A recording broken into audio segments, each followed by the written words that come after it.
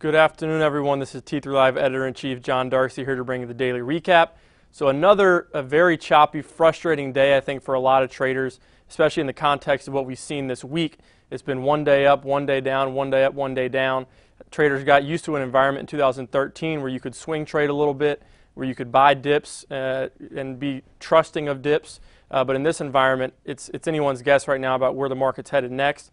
And I think a lot of traders, after getting used to that environment, like I said, like we saw in 2013, they're a little bit frustrated, scratching their heads right now, feeling a little bit off balance based on the erratic action that we've seen in the market. But take a look at the chart of the spiders. As you can see, on Friday we had that the initial sell-off, and then it continued at the beginning of this week. And then we've, like I said, had one day up, one day down, one day up, one day down, every single day this week.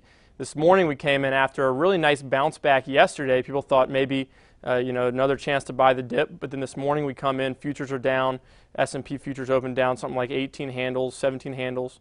But we were able to bounce back during the session just to keep everybody guessing even more. But then in the last hour of the session, we faded well off the highs to keep people even more on their toes heading into next week. But I think the prevailing feeling right now is that we are headed lower. And I would tend to agree with that. There was a good article today, J.C. Peretz All-Star Charts, somebody on Twitter you should definitely follow. Good article about seasonal trends and things like that. And I don't put a whole lot of weight into seasonal trends. It's back testing. It's looking at the past and trying to draw blanket conclusions based on things that have happened in the past. But what you should really look, the way you should look at the past, the lens you should look at it through is seasonal trends. When they don't hold true, that is when you should really start asking some questions and being a little bit concerned about the action. And January typically is a very bullish month in the market. And there was a statistic I saw today on Twitter as well that the January indicator, when we're down in January, it's forecast the year 75% of the time that we're going to have a little bit weaker of a year. And January, like I said, is a stronger type of time of the year. And then you also have midterm elections coming up. That's typically a weaker cycle for the market. So you have a lot of different things that are lining up right now, seasonal trends that, one, the January trend is being violated, and then you have things like midterm election trends that point to the market going lower. And you combine that with the technical action, which we've seen erratic, weak action over the last couple of weeks. It's even intensified. And I think all those things point to a little bit deeper of a pullback. And overall, I think the action is pointing lower right now. Fundamentals as well, you could argue, a lot of people have been arguing the fundamental case for the market to go lower, but technicals always rule the roost. Technicals are always going to be your timing signal, and now sort of those themes of things being a little bit overzealous from a fundamental side, and then now from a technical side, things are pointing a little bit lower.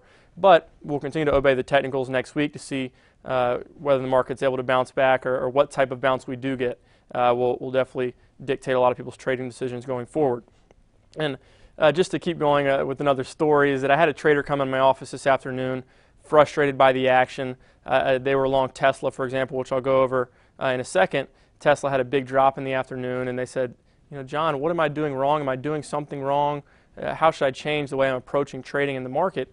And what I told them is that your ideas are great. This trader's been very successful earlier in their career, and overall, I think their ideas are tremendous, but they were sitting at their desk today at 3:30 in size in a stock like Tesla, when I think one of the big lessons, and this is what I told them that you need to learn, is that you got to identify when to be aggressive and when to be a little bit more hands-off in the market. And what a market veteran, someone like Scott, has been harping on, and even someone like Mark Sperling, who's always very active buying dips sometimes, he's definitely taken a step back a little bit.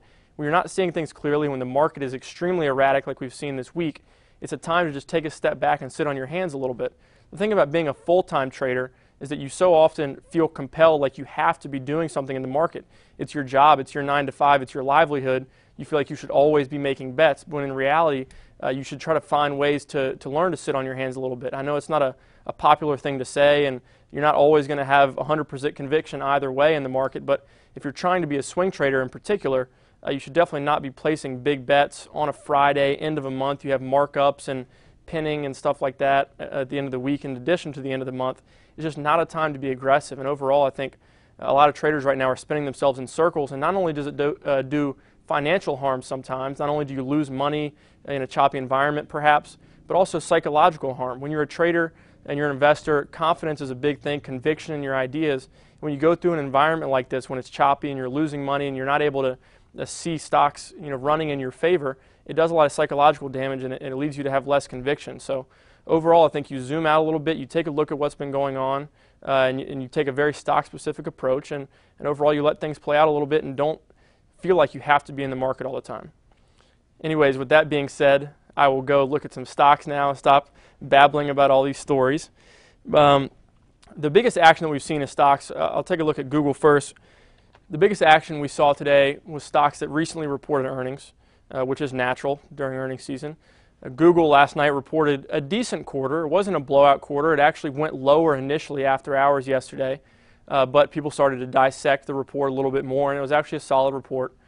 So Google gapped up nicely. It was weak early in the session while the market was bouncing back and actually almost came back into the flat line, but then it rebounded, went back up to new highs and finished up about 4% to make a new all-time high.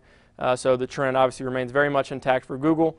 That two-day pullback that we saw was a tremendous buying opportunity. When a stock like Google doesn't let you a way in, doesn't give you many real technical patterns to give you a way in, sometimes you have to be willing to buy a dip aggressively if it is a more potent type pullback like we saw in those 2 days. But obviously in hindsight, that's a lot easier to say than it is in the heat of the battle. Amazon, a whole different story. Amazon, some people talked about how Amazon was one of the reasons why the futures were down so much this morning. And maybe that could be part of the case, but most of the other earnings last night were positive, and as I'll go through here, most of those stocks that reported earnings last night finished higher. But Amazon, on the other hand, was a gap and go to the downside, triggered the circuit breakers. It was down more than 10% today. Closed near its highs yesterday, people expecting a good report, and Amazon's one that's gotten to pass a lot of recent earnings seasons. They've not really beat on estimates, not had a very good report, but Wall Street has given them a pass and allowed the stock to hold higher. But in last night's report, they fell short of revenue numbers, which for a stock like Amazon with a really high multiple that reinvests so much money in their business, it's natural sometimes if they invest a little bit more money back in the business than they expected for EPS to fall a little bit short. But for revenue numbers, for top-line growth not to be there where people expect it to, I think that really weighed heavily. And obviously, you can see that in the chart as we got a gap and go to the downside. So in the short term, just now testing its 50 days. So overall, in the context of its macro chart, this is not a huge deal. But you can look at some daily support levels here. The next one will be around 350. If it can't hold that level, you could see it down to fill this gap, which would be right around the 200-day at 330. So those are levels to watch. If you see a gap and go to the downside like this, usually leads to more downside at some point. Amazon has been a very strong, resilient stock, so we'll see if that remains the case with Amazon. Chipotle, one of those ones I talked about that was very strong last night. And this is one, it's crazy to see a restaurant chain like this trading at 40 times earnings, but Chipotle growing tremendously and continues just to top Wall Street estimates almost at every turn when some people think this could be a candidate to roll over. But as you can see, finished up about 12% today at new all-time highs. At one point, it was actually higher during the day and pulled off a little bit, but it's very constructive to see it hold almost the entire gap. And what we'll want to see now is some sideways consolidation here at new highs for maybe a potential another move to the upside. Then Zynga. One man's trash is another's treasure here, as Scott calls his trash to treasures trades. This has been an extremely laggard stock, one that is not even on my radar as a longer-term, more value-oriented trader, investor, whatever you want to call it. But in these beaten-down stocks with big short interests, if you get some positive news, it can definitely trigger huge percentage moves. And some people are better at trading these type of ideas than others. But a lot of times when you see these big moves in stocks, it can lead to eventually coming back down to lows, but we'll see what this leads to in Zynga. Zynga finished the day up around 23%, so a monster move there after reporting earnings last night a week ahead of schedule. Also, they announced they were laying off 15% of their workforce, which is around 300 employees, and also acquired one of their big competitors for around $500 million. All that together was able to lead to this big bounce, and very constructive to see a gap and go to the upside and commitment to that gap. And the next pivot obviously will be here at 455 is the high. So if it can get above that, I think you could get some more momentum, another squeeze in Zynga. Who knows about its longer term future? I remember back when Facebook was getting ready to IPO, Zynga was up here in the low teens. People were talking about it going up to 2030 due to the fact that it's very intertwined with Facebook. and quite a fall from grace we've seen with Zynga. And like I said, their long-term viability is still in question. Wynn, another one that was actually didn't gap up huge on a solid earnings report, but it saw some call buying during the session today. I think people were very bullish on the report the more they dug into it. And so you continue to see buying interest come in to Wynn. And it actually made a new 52-week high here, thanks to all that strength that we saw during the session. But this is one that may be a little bit hard to chase after a day up, sort of like those other ones that gapped up on earnings. But what we want to see is some sideways digestion here at highs. And these are the names that we're going to be looking to play long on dips or sideways action. If the market is weak, these earnings names we'll look to see if they can hold up amid the storm or whether the baby gets thrown out with the bathwater. And then MasterCard. This is another one that was weak. The credit cards have been on ridiculous uptrends. You can go to the monthly chart just to see almost parabolic on a monthly chart. And we could see the first real significant month down here in MasterCard. We did see the first significant month down as January is now ending. So this could be something to take notice of in the credit cards after a huge run. Maybe they need a little bit of rest, a little bit of sideways action. But on a short-term basis, we'll just see how MasterCard treats this gap, whether or not it can continue to hold the 50-day. It did close well off its lows of the day, so that's encouraging at least. But we'll want to see it start to enter its gap next week if it's going to repair the chart a little bit. If not, get some sideways action or bleeds lower. I think you could see it down at its 200-day, down there around 68. And that'll about do it for the earnings from last night that are most notable and most on our radar. But there's also some other stocks in tech, some of which reported recent earnings that were strong today, particularly in social media. Facebook continues, they've really figured out the mobile aspect of their business. I remember the first earnings report, we'll take a look at the chart of Facebook while I talk about it. You learn more that way than looking at my face. But going back looking at the weekly chart, obviously Facebook had that tough go of it after the IPO. There were too many shares in the float. It was overpriced, whatever you want to say. But the real problem with Facebook was that they didn't have any idea what they were doing with mobile. Facebook was a very popular social network on desktops, but things like Twitter and other social networks were really eating their lunch as far as monetizing mobile usership. And they've made some tweaks to their mobile app, and they've made some tweaks with their mobile ad technology in particular, where on this earnings report that led to this big gap here, that was the start of everything, where they really made a big jump, surpassed expectations on their mobile ad revenue, and that paved the way. I remember talking about this stock. When you see a huge gap like we saw there, I'll zoom out on the daily so we can get a look at the gap. If I can get there. It was back here. So it went from 26 up to 34, highly surpassed expectations on earnings and had a huge move. And that really changed the composure for Facebook. It's something that we talked about at the time.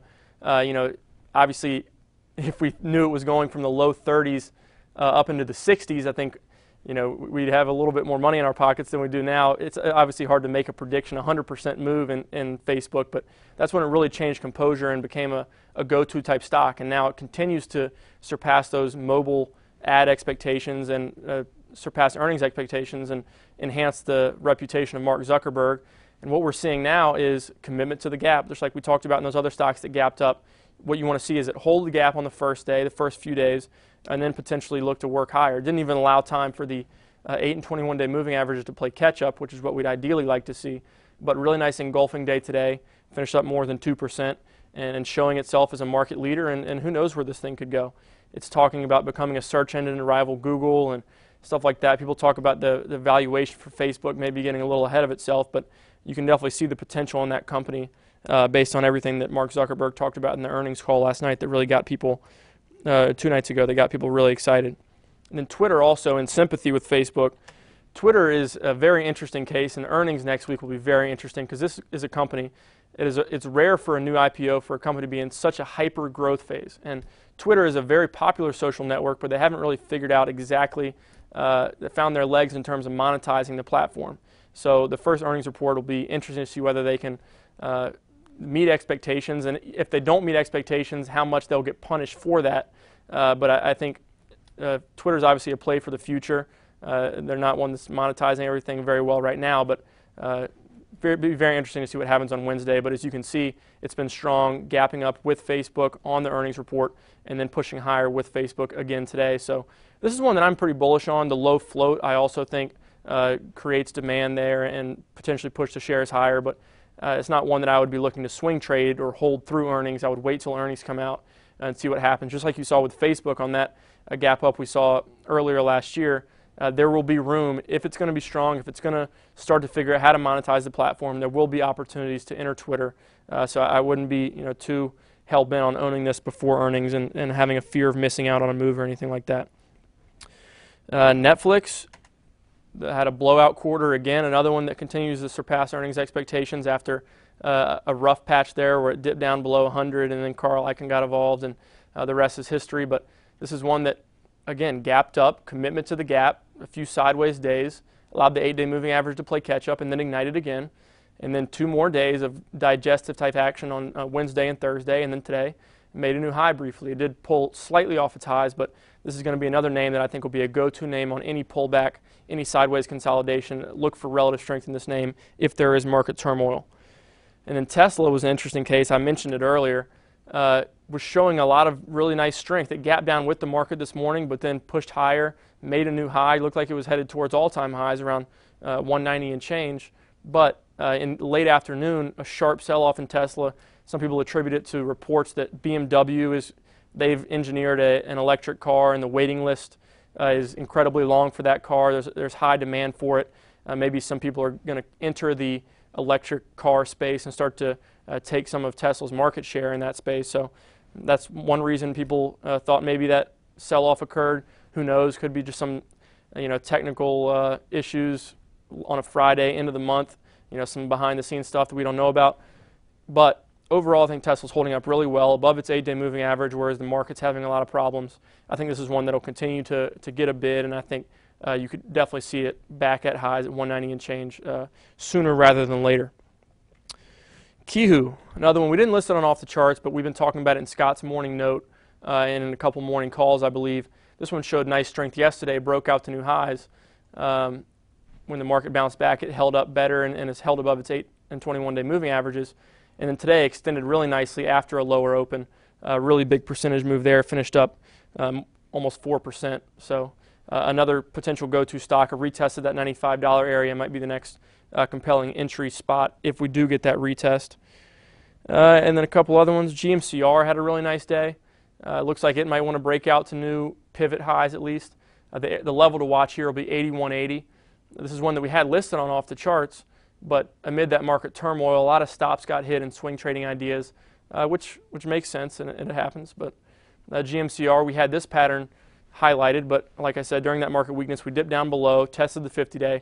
But it looks like we're now heading back to the top end of that range. So that trigger price, even though the pattern is a little bit sloppy now, that trigger price could get hit, and we could get a move up here to the mid-80s, mid to high 80s before resistance comes into play.